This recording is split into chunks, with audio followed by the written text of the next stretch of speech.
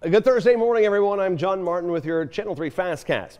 Okay, so a man told Chattanooga police officers he fell on a knife on Tuesday, but later admitted he was actually stabbed. Officers later arrested Gwendolyn Calloway. In an affidavit, she claims Calloway gave police a fake ID when they came to question her about what happened. Calloway is charged with second-degree attempted murder and criminal impersonation.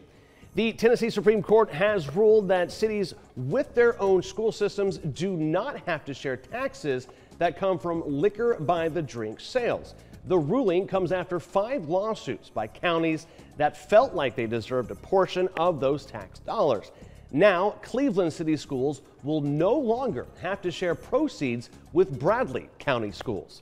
And former President George W. Bush will be a special guest at the Athens Chamber of Commerce next month. The chamber is having a benefit to raise money for a new office on June the 22nd.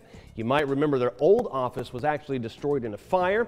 If you're interested in going, we have more details inside the WRCB app. All right, take the news with you in the WRCB app and check back with us throughout the day. I'm John Martin. That is your Thursday morning Channel 3 FastCast.